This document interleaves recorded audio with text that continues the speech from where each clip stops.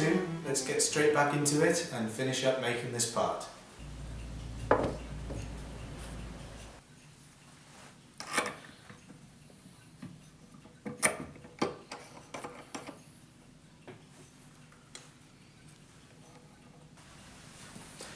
Now it's time to make some steady pins, again from cast yellow brass.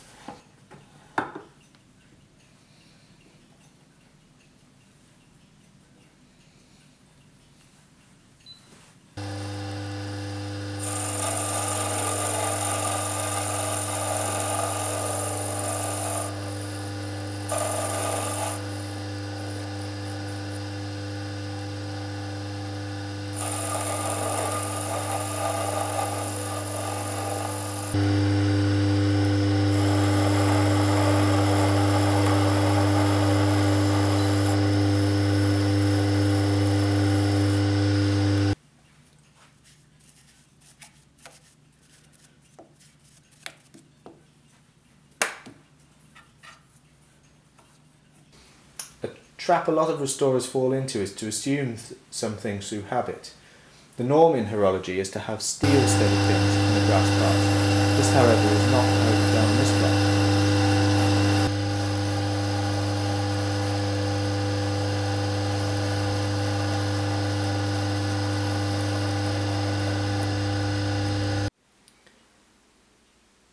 Here's an original part, and you can clearly see the brass steady pins as fitted by the maker.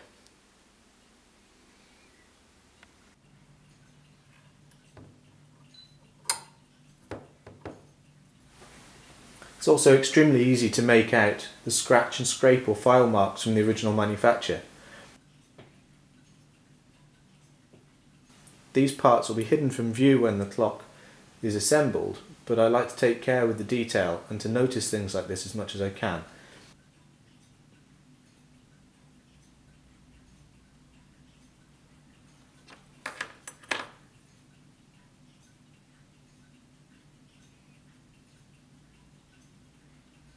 Here I'm replicating the marks with a coarse file.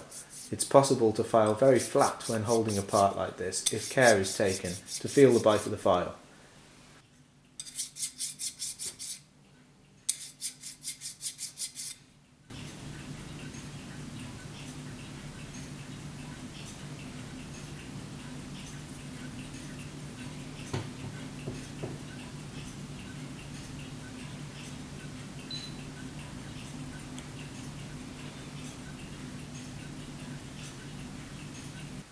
The steady pins can then be hammered home and peened over before filing the heads flush.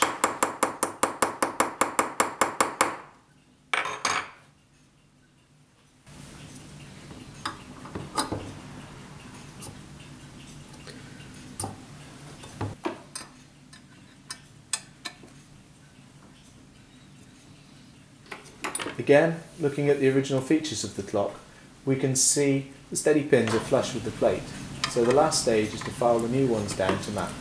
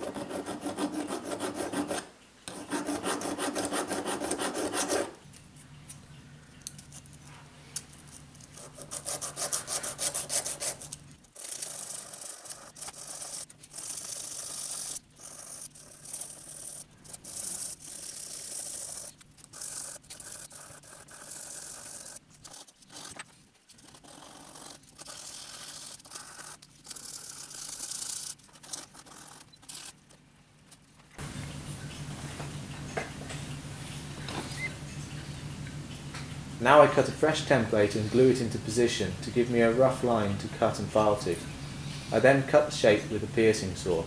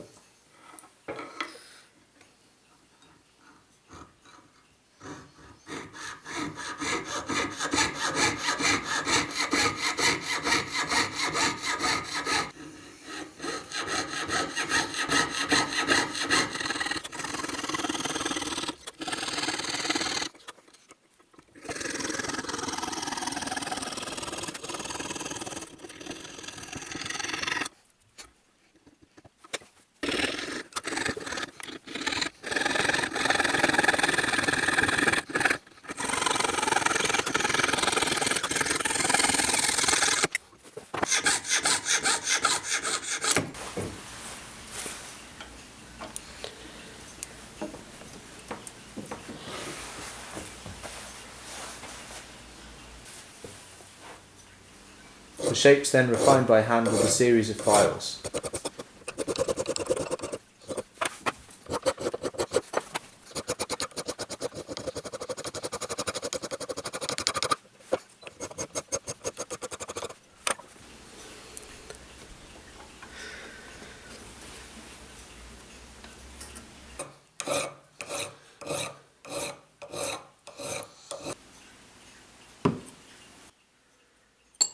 When finished with the template, the bond of the glue can be broken by soaking the part in acetone for a few minutes.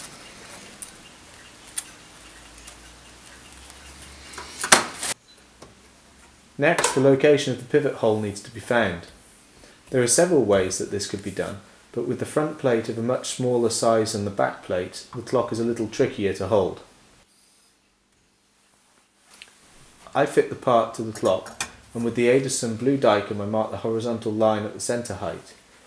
I use a surface plate and a height gauge to take the height from the pivot hole on the front plate and transfer it to the new part.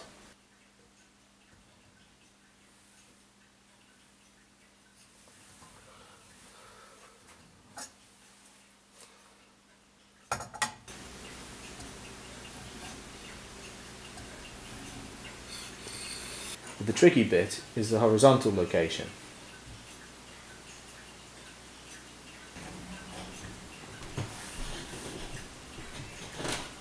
I found this again using the front plate as a guide, but this time I transferred it using a precarious setup of engineer's squares clamped together to give me a marking guide. Sometimes the job itself takes but a moment, but to get to that moment you must spend quite a bit of time setting up.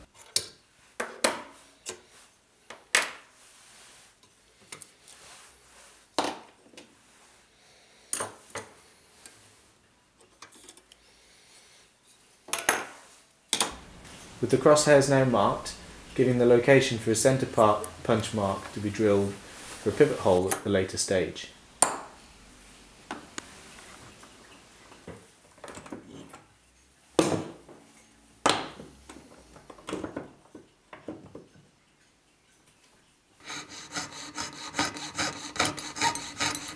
Another template is cut and glued on as an aid to sawing and filing the upper section of the clock.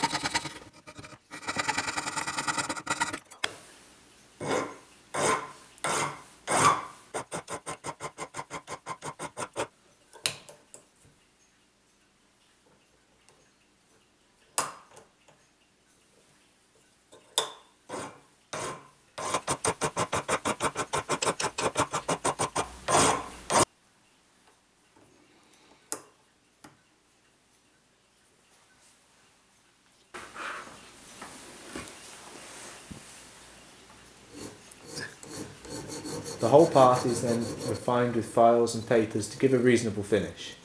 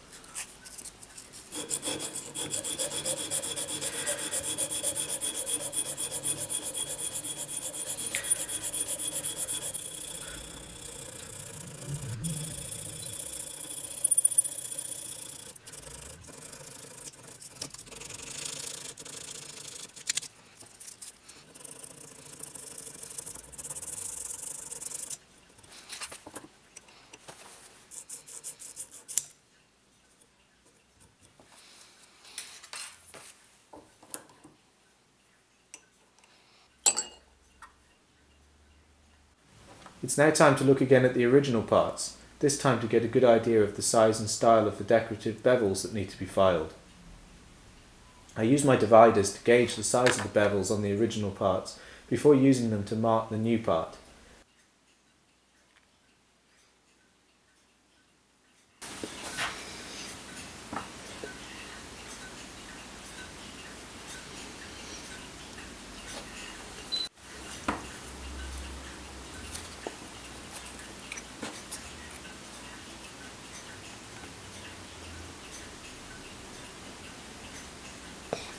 This gives me a set of lines to file to, and the bevels can now be filed in by hand.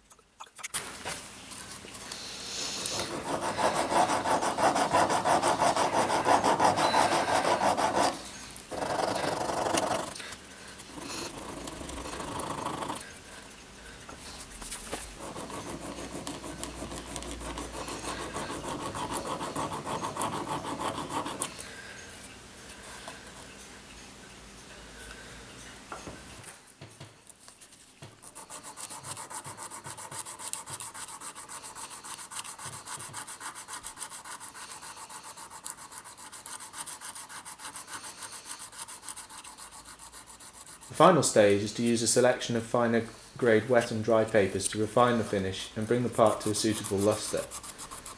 I've deliberately not polished up the part beyond the level I believe the original to have been when new.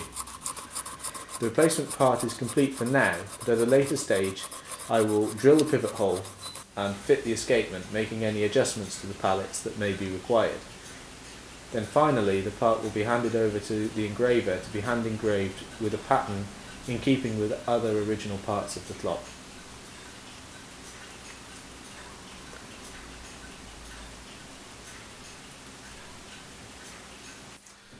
I do hope you enjoyed this little insight into my horological world, and will consider liking the video with a thumbs up click to show your support. Better still, please leave a comment below and let me know if you enjoyed the video and what you would like to see more of in the future. If you've not already, then please do subscribe to my channel so that you never miss a video and help the channel to grow.